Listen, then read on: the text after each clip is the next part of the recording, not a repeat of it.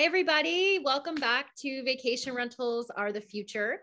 I'm Erica Muller, your host. And today I have one of my good friends and a complete badass businesswoman. I have Kate Birtch here with me today. She is the founder of Property Protect, and we're going to talk a little bit about what that is. But she's also previously lived in Hawaii for many years, owned short-term rentals there, knows everything about them.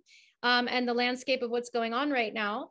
So we're going to be talking today about investing in Hawaii versus investing elsewhere. Without further ado, I'm going to go ahead and introduce Kate.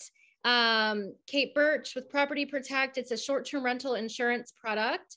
Thanks for joining us today, Kate. Can you tell us a little bit about your time in Hawaii? Hi, Erica. Thanks for having me. Yes, I moved out to Hawaii in 2013 and lived on Oahu, right smack in the middle of Waikiki, in the middle of all the action. Shortly after I moved, I purchased a short-term rental in 2015, and then 2016 purchased another short-term rental and managed them myself while I was living there up until 2019 when I moved out of Hawaii. But it was a beautiful experience, beautiful island, wonderful people in Hawaii. And, you know, it was a great business investment at the time as well. Yeah. Okay, great. So Kate, I want to talk more about that because, you know, I had Alana on last time, Alana Schroeder, who also owned in Hawaii for a while, and then she sold her short-term rental recently. What was the reason that you decided to sell and you didn't keep holding when you were, you know, with your short-term rental? You know, we were in a gray area because we were in the middle of Waikiki. There was an area that's marked as a resort zone. But we just, over time, it was hard to find help that was consistent. It was also just challenging with the regulation. You know, we were constantly battling with the hotel lobbyists, and Airbnb and VRBO were there involved, you know, on the ground mobilizing. But over the course of 5 or 6 years, it just got so prohibitive to operate there, almost to the point of infringing on our property rights. Gotcha. So that makes a lot of sense. I've heard that from others as well, especially with the new regulations that are coming down the pipeline in October. And I know you know a lot about that, which is really hitting hard some of the tourist areas, you know. So let's talk a little bit about that, because I here at Verlio, we work a lot with data-driven investments. We have data for every market across the country, and we know the cap rates and the cash-on-cash returns of how they're producing. So I pulled up Hawaii's best markets that were doing upwards of a 10 cap before we got on this call, and I sent it over to you. You had a chance to look at it. And one of the #1 markets on there in terms of investment potential for Hawaii, I think it was Kailua. And do you know much about that market, Kate? Because it looked like the townhomes there were bringing in, the 2-bedroom townhomes were doing like a 22% cap rate, which is really high. And it was around $700,000 to purchase those. So I want to know, like, can people do that right now actually? Or is this like a special niche that's going on? No, and Kailua dates back to probably, I don't know, 6 or 8 years of having some friction with the short-term rental market. There's a lot of activism there with the residents owning, you know, homes right along the beach, and pushing back with, you know, some of the bad actors that have unfortunately run short-term rentals up in Kailua. And it got to a point where they mobilized and were able to ban all short-term rentals in Kailua. So even though there's some wonderful figures, you know, as an investment standpoint, they will quickly shut you down because it's not properly zoned. You don't have proper permitting or licensing to operate there. Okay, so basically what I'm seeing then in the data is people that have already owned short-term rentals for a long time, they were grandfathered in, and they can't transfer that when they sell that license to rent, right? No, they cannot. Okay. Yeah. So it kind of makes me wonder, like, where can you go right now in Hawaii if you want to invest at today's prices and find something that's returning at least a 10% cap rate. Because I mean, for those of you watching, I don't know, how much you know about cap rates, but a cap rate is what determines the performance of a property. That's how we measure the performance, and it's how we compare it against other like properties. So we would look at one property and see that it's doing a 10% cap rate. It's performing at that 10%. And then we would compare it to like product to see if it's performing less or better. And that's how we determine where to invest. The reason we don't use cash on cash return when we're talking is because cash on cash return is very specific to the individual investor's financing scenario. Whereas the cap rate is more of like a single metric that works across the whole board of properties. So having said that, Kate, like there was a couple of other markets, and you're kind of making me wonder if like this is in Hawaii kind of like the trend, right? Is like there are good opportunities, but they're not able to be transferred over to new owners. So anyone coming into the market now, based on the data that we're looking at, can be expecting under a 10 cap.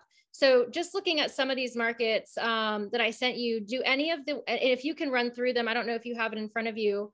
Do you have that one in front of you right now, Kate? Or I do. Okay, if you can run through some of the names of those towns that I sent you and tell me if you think anything out there right now is a good opportunity, or if like we really need to start talking about regulatory issues blocking this. So the list includes Kailua, Wailua, Waimanalo, Lahui, and Pearl City. And all of those, unless there's a condotel that has had previous grandfathered in a notice of compliance, none of these areas would be applicable for any sort of short-term rental investment. And the majority of these are on Oahu. Lahui's on Kauai, but the majority of properties, unless they are dated back to being a hotel at some point and have that proper licensing, they wouldn't apply. Okay, so then I can say with confidence after you sharing that with us that, investors coming into the market right now in anywhere in Hawaii, and we have the data kind of backing that right now, that they can expect less than that 10% cap rate, right? So this needs to be lifestyle investors, in my opinion, coming into the market, not investors looking for a high ROI. Because from what I'm seeing is this probably isn't the most profitable time to invest, probably, like you said, due to regulatory issues, and also a combination of due to prices going up so much, because I know that the demand for tourism hasn't slowed down, and I know the demand is still there. But what's your thoughts on all that? So regulation depends island by island, and there are some areas where you can still invest, like in Maui and Lahaina, and Kihei, where you can purchase a condo. They have the proper use of land, and you can operate it as a short-term rental. You do have to go through all of the permitting process, just like you would from the very beginning. There's no transfer over of notice of use, but it is a tedious process. And permits, I don't know if you followed, but permits in Oahu are taking months and almost to the point of years, where folks are getting frustrated because of the length of time it's taking to get permits passed through the office. And so you just have to be prepared that as you're setting up your investment, as you're getting ready, to run it as a short-term rental, you could have a delay in the launch date of operating. So basically, when you say permit, for those listening, you're talking about the permit to actually do a short-term rental, to be able to legally operate that way, right? Correct. Yeah. So then like what I'm hearing is that people that are taking mortgages, right? And I know that, the barrier to entry to Hawaii prices right now, you're like 500 plus, you're talking condos easily up from there. So you're holding that mortgage for quite a long time while waiting on those permits with no income coming in. I feel like that is something that people need to know before jumping into it. And do you think that there's like a lot of real estate agents out there that are just hyping their market because they know that it's a sexy market, that they can get investment in there, but maybe they're not telling investors some of this, and they could maybe have people coming into the market that are just not going to be able to sustain the property? Yeah, I would say over the course of the last 18 to 24 months, there was a lot of controversy around new owners or investors that had purchased in buildings or in areas where the realtor advertised in the MLS that you could operate it as a short-term rental because it was operating as a short-term rental. It doesn't mean that it's legal, but they falsely advertised that. And there were a few lawsuits where it tracked back to the realtor for misrepresenting the property. So as an owner and investor, I would encourage you to do some due diligence and look into the CCRCs of the building, talk to other owners, really call the Department of Planning and really do your research and find out if you can in fact operate as you're intending to run it. And that kind of makes me feel like, as an investor myself, and a realtor for 21 years, I'm like, that's exhausting. Like, I have a, full-time job. I'm investing in another state that's like sometimes halfway across, the world, because there's people coming from my side in Florida going all the way out there investing. Who has time to do all of that? Like, we just need to be able to trust the agent that we're working with, and transparency wins, in my opinion. If that's what's happening, I need the agent to be transparent with me. If I want to invest in Hawaii, I am a lifestyle investor, because I know right now with the data that I'm not investing there for big returns, right? I'm investing there because I want to have a property that pays for itself. So I can handle the truth. Do you think that there's a situation where maybe realtors are afraid that if they either it's that they're afraid to tell the client because they don't want to lose the sale, or they just don't know? Like, do you think it's one of the two of those things?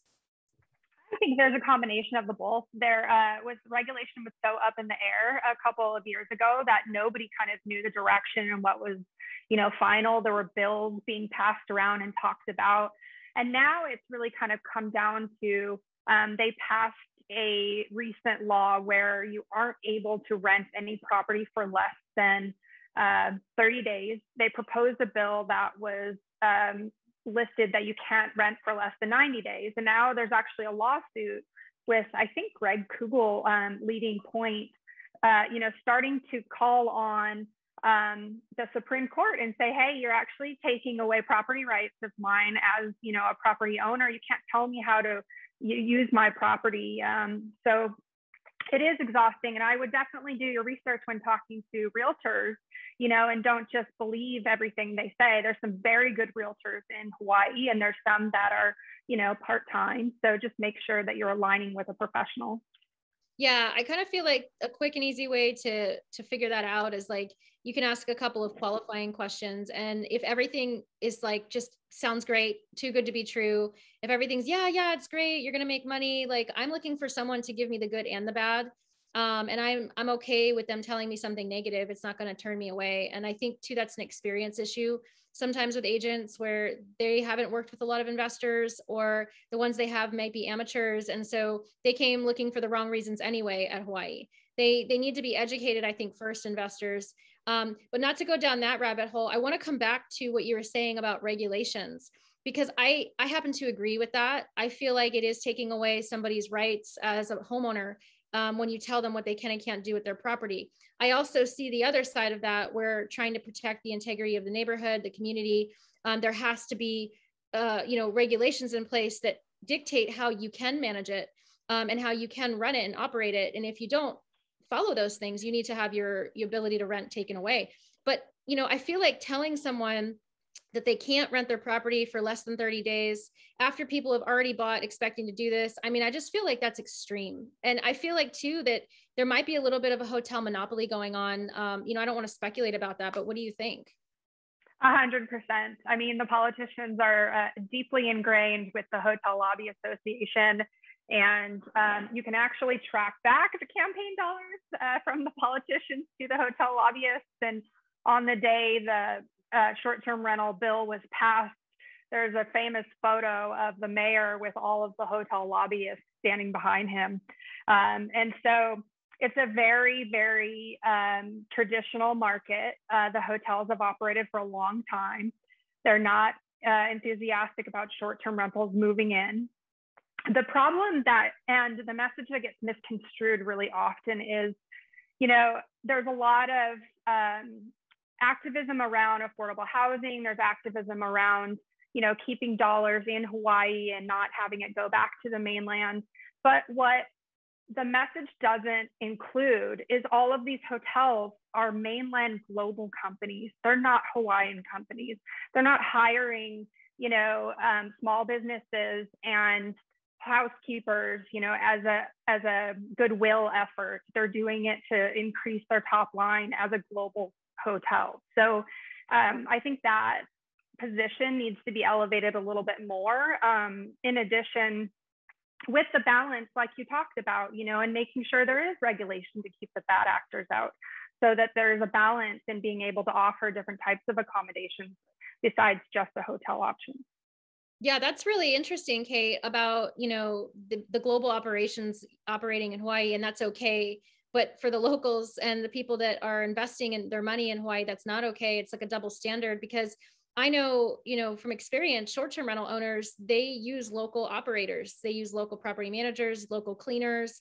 They source their products usually locally, and that stimulates the local economy. And like you said, I don't see hotels doing that. I mean, even on the employment perspective, like I've seen hotels bringing employees in from other countries because the labor is cheaper. And right. I don't know if they're doing that over in Hawaii. I don't want to speculate on that, but I've seen it happen elsewhere. And everything is about the bottom line. So I just can't imagine there being a good reason other than follow the money for this type of ban to be coming out on short-term rentals. And I really feel like locals and the local property owners as well that want these rights need to fight harder. I'm not saying they haven't, but don't stop. You have to keep pushing back, because when this happens, if you're quiet and you back down, it's just going to set a precedent for them to keep doing it more and doing it more. We really do have to, as short-term rental owners, continue to fight back for the rights of our property and how we use it. But have a middle ground, be willing to agree to the terms on how we rent it out. Okay, so Kate, I know we talked a lot about Hawaii specifically, but I know investing in the mainland is so different than Hawaii, because we don't seem to have as many issues on the mainland with getting help with things, finding supplies, things like that. So can you talk a little bit about your experience in investing in Hawaii versus doing it on the mainland? Not it's good or bad, it's just different, and that's okay. Absolutely. I think a lot of people look at the picture of Hawaii and they think, oh, this is a perfect place to have a vacation home or a second home. I'm going to operate it as a short-term rental. What they don't resonate with is it is an island, and everything that gets to it is usually by boat or plane. So that includes any sort of construction materials, any sort of supplies, any sort of housewares. So when you're outfitting or renovating your property, it takes a lot longer to, one, get on the schedule of a reputable contractor, and then two, order any sort of construction material. I looked at windows once for my condo, and it was a 6 to 8 month lead time for them to come in. So you need to just account for those types of delays, because it is an island. The other thing too is, it's got island climate. So you want to prepare for windows open, tropical breezes, humidity, all of those things that come into play that may not in different mainland cities. You typically have mold and cockroaches sometimes that just crop up because it's part of the environment there. And so that's something that you don't have to think about in some other cities on the mainland. But just take into account that you're also in a different type of city and culture entirely.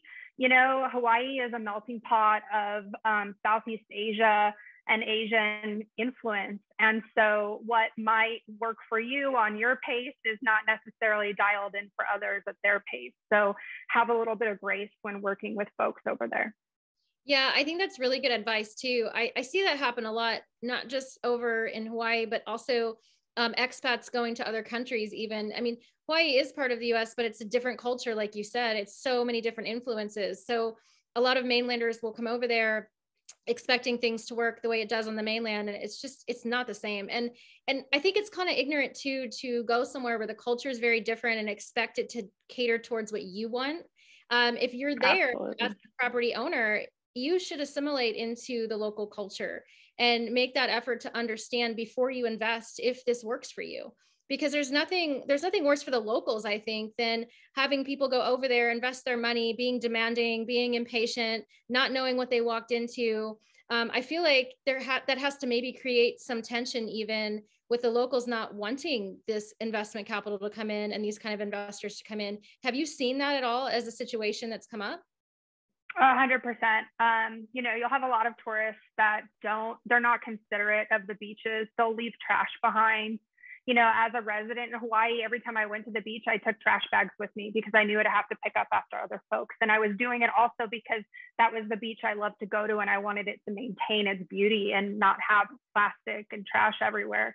So I think you're spot on with, really coming into Hawaii and accepting the culture, accepting aloha, accepting, the different types of ways that people do things, but also being respectful and leaving places like you would your own home. I wouldn't be throwing trash out the window, at my personal home. So why would I do it on vacation? And I think, just being considerate of there's communities there, and you're vacationing in a community, learn about it, learn about the history of Hawaii, learn about Pearl Harbor, learn about all the culture around it rather than just the beaches and the shave ice and all that fun stuff.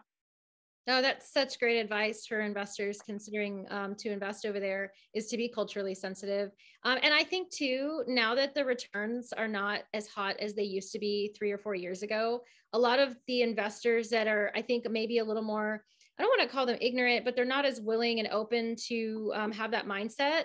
I feel like they've moved on to different markets where they're chasing the returns, and you're going to start to see more of just the lifestyle investors that just have a deep appreciation for the Hawaiian culture coming in and investing, because they're not there for the money. They're there to just be a part of that lifestyle. And then the short-term rental component allows them to do that financially because it helps pay the mortgage. So hopefully over the next few years, we're going to see a little bit of that shift, unless property prices dip and then those cap rates go back up. So we'll get more of those other investors.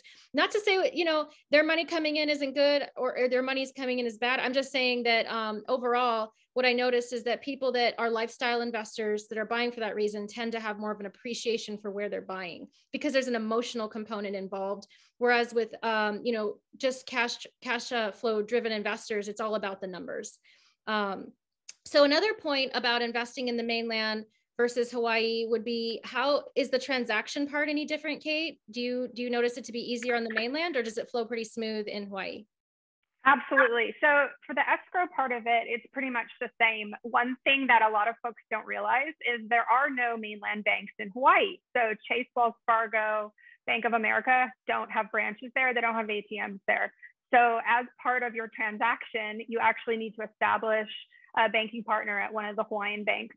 I believe I used Bank of Hawaii for a long time, and then a credit union there, and they were really great. But it's a little bit different in that sense. The other thing that plays into account is your HOA fees. Any folks that buy into a condo association, typically the HOA fees are quite high. Half the time, they include a lot of the electricity or utilities, but you will absorb a little bit of a sticker shock when you're looking at the list price plus the HOA fee that you have to qualify for. And so there's an equation that you have to do if you're looking at condos to account for that extra fee, because I think at one point my HOA fees were close to $900 a month. Oh, so wow. Just take that into account when you're doing your calculations. Yeah, that's going to put your expense column up to like 60% on that, with just all the other operating costs that are there usually. Okay, so Kate, I just want to thank you. And I want to shift a little bit of the focus to you now, because you're one of the most impressive business women I know. I've known you for a long time. I know, I'm not just flattering you. This is real. You've accomplished so much, especially as a woman founder, which we know how hard it can be to raise money, build a company, be taken seriously. And you've done a lot for the vacation rental and short-term rental world with your product and your company. Can you talk to us a little bit about Property Protect, how it got to where it is and what it does? Yeah, thank you so much for that. Property Protect is a short-term rental insurance product. We offer per stay and per night damage policies for short-term vacation rentals through an owner or a property manager. And primarily that covers anything that a guest might damage on the interior of the home. We've also offered an annual tenant renters insurance policy. So any investors that do long-term rentals, we can offer that type of insurance coverage to those renters as well. How often does it happen where people damage things on the inside of the home? Like, is it common, or is this, because I know a lot of people that own properties like short-term rentals don't think about getting that nightly insurance, but I feel like you kind of need it because Airbnb only covers you so far. Can you tell us like what could happen, or maybe like a crazy story that you've experienced? Oh goodness, I can't give you a ratio because it all depends on the types of guests that folks invite, and also the markets. Like, you're always going to experience more parties in markets like Las Vegas and Daytona Beach and Miami and Los Angeles. Hawaii, we typically have always gotten really good guests and not a lot of damage because people invest a lot to get to the destination. So the quality of the guests, I think, is a little bit different. But we've had claims that vary from, somebody putting sparklers on a birthday cake inside a house and burning through a wooden floor, to guests urinating on furniture, to bullet holes in a window at a Airbnb that had a driving range or a shooting range next to it. So all sorts of things. I've never stopped being amazed at what comes through claims sometimes. So it's always good to have that extra layer of coverage. That's so wild. Yeah, absolutely. I always say, like, you can never be too insured on your investments ever, because there's some crazy stuff out there. So real quick, how can people find you, and what's the next step if someone wants to connect with you? Sure. Feel free to look me up on LinkedIn, Kate Birtch, or you can look up Property Protect. We also have a Facebook page, facebook.com/mypropertyprotect. And feel free to reach out. I'm happy to talk about short-term rentals or Hawaii or investments anytime. It's my favorite topic to talk about. And you should definitely take her up on that. She is everything. All right. Thanks, Kate, for being here today. Thank you guys for tuning in, and we'll see you next time on Vacation Rentals is the Future.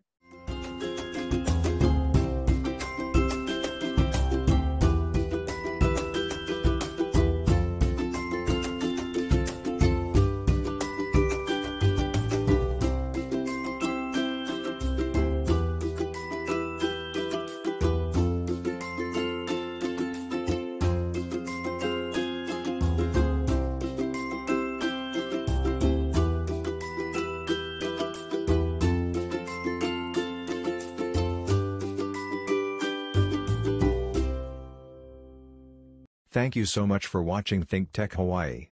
If you like what we do, please like us and click the subscribe button on YouTube and the follow button on Vimeo. You can also follow us on Facebook, Instagram, Twitter, and LinkedIn, and donate to us at thinktechhawaii.com. Mahalo.